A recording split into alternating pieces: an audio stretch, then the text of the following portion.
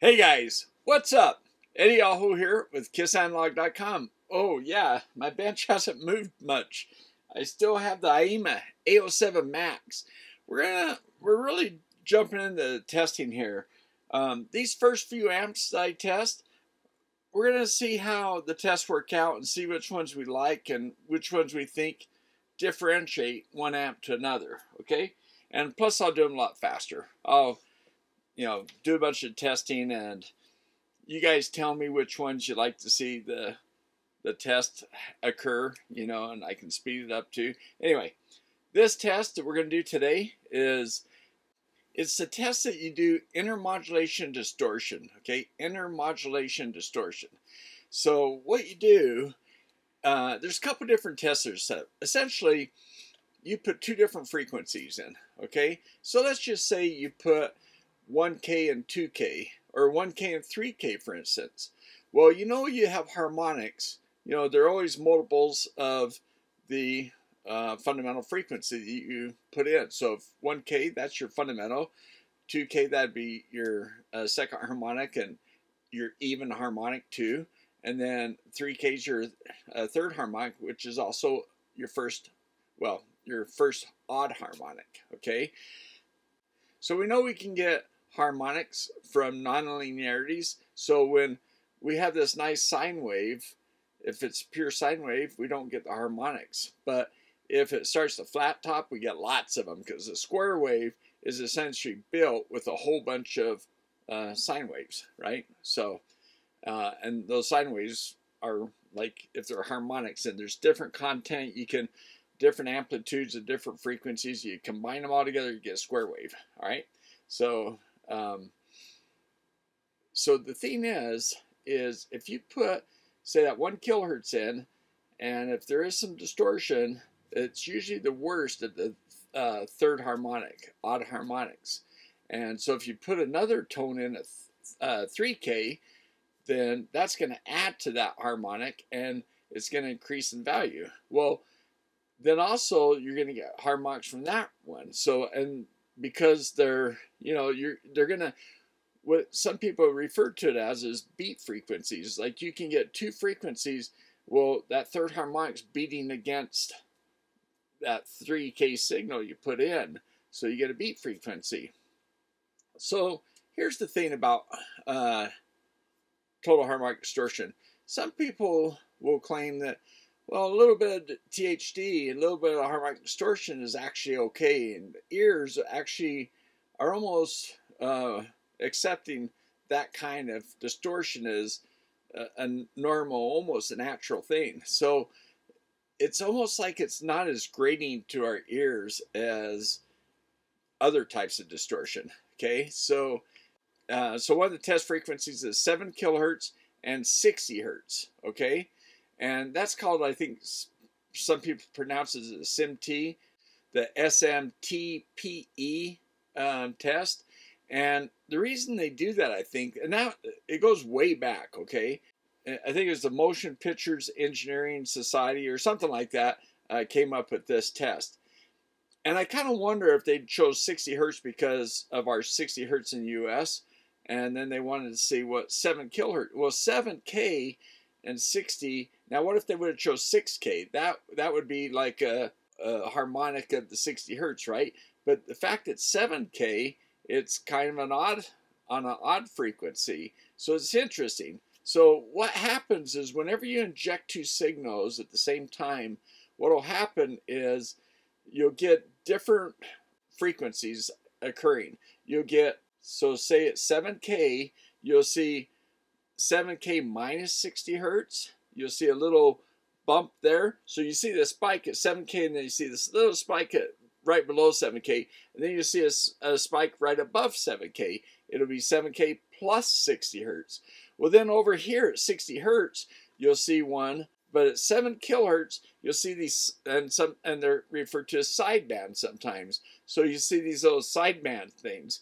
And those frequencies, so those are not harmonics of 7K, right? Because 7K, you'd be 8K, 9K, 10K. Or subharmonics of that would be 7K, 6K, but not 6,940 hertz and 7,060 hertz. You wouldn't see that as our harmonic of 7K. So those frequencies the ear doesn't like, and it's like, oh, that's noise, that's trash, we don't like it. So these so some people feel that these intermodulation harmonic distortions are actually worse than THDs, and so that's why they came up with them. They thought they're more revealing of how an amplifier would sound. So there's that test frequencies. There's different ones, okay? The other probably the next most common one is the one that they call it the ITU, I think -R. It's the 19 and 20 kilohertz signals. So they go all the way up to 20 kilohertz and then 19 kilohertz, okay? So that's kind of weird because they go all the way out to where you can't hear, right? But what's interesting about that is there's 1 kilohertz separation. So when you do all this adding and subtracting to find out all the other harmonics, the other frequencies, don't want to call them harmonics, I guess, but the other frequencies caused by this intermodulation distortion, you'll find one at 1 kilohertz, okay? So it's the 20 minus the 19, you get a spike over here at 1K.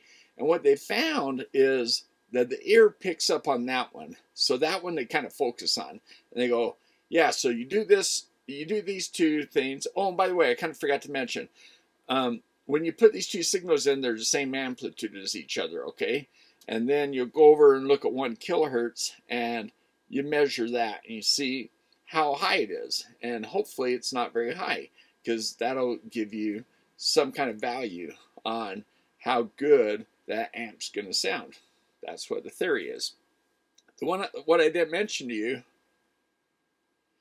is on that 60 hertz and 7K, it's a 4-to-1 ratio. So it's the 60 hertz is 4 times higher in amplitude than the 7 kilohertz. Okay, so yeah, I forgot to mention that part of it. But anyway, so they come up with these, you know, they probably did a whole bunch of experimentation testing to come up with these tests, but these things go back to, God, I want to say the 30s, like way back when they started coming out with motion pictures.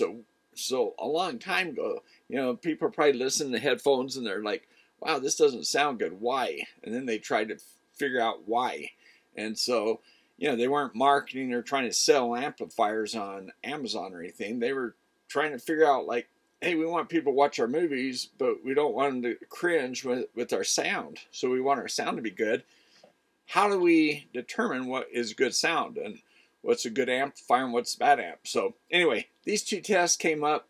We're going to test them. It's going to be a lot shorter than all my talk right here, okay? Sorry about that. Next time I do it, it'll be much faster because I'll just say, hey, we're going to do this test, okay? So, hey, let's do this test. All right, guys, so let's go ahead and do this test. I'm going to come up here to the automated tests, and what we're going to do is we're going to come down here to this IMD, ITU, and we're going to do the power one, okay? So let's do this. Now, these are those values. This is about, what was it? It's right close to 100 watts, and this is close to 1 watt. Okay, we're going to do 5 dB increments, and we're going to do 2 orders. I'll explain that another time, but let's go ahead and run this test. And for this time, I'll sit here. I'm going to move this. I'll sit here and we can watch this because I think it's pretty fast. So I might speed it up. I'll stop talking. Oh, well, actually, sorry. Over here, you see these 2 frequencies we're injecting, and you see them going up and up and up. And you see these guys down here? These are those sidebands with their harmonics. Wow, see? I told you that was fast test. Let me zoom open. Okay, look at that. So this is our power. So what did we get to? That's 110. So it's, you know, it's saying we're 115, 117 watts or something. I didn't know we were going that high, but okay. On the test, I put in 8 ohms, so it knows the value, so it knows how to calculate that. And here's down here, close to the 1 watt, okay? So, I mean, the IMD down here, minus 100 dB is crazy good. 90 dB is awesome. But then, you know, from 90 on up, it's starting 80 still okay. But yeah, then this is starting to get a little bit higher, but we are getting very loud here too, right? So if, you know, I kind of feel like all the way up to 50 or 60 watts, a lot of the measurements look really good. And then after that, you know, like you can just see this ramp up, kind of like we saw the THDs, which this actually will kind of go along with THD. Here, now let me go in here in the title.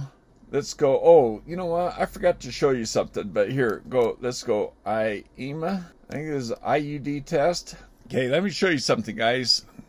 We're going to shrink this down, and I'll show you the last result of this test. So here, let me pull this down.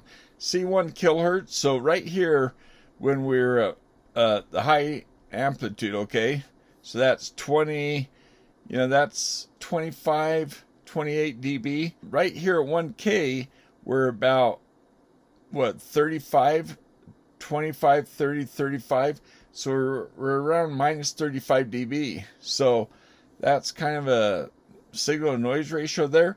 But that's minus 35 dB compared to these two. Okay, so there's all these guys in here, but this 1K is the difference between these two signals. So that's what that looks like, physically looks like, okay?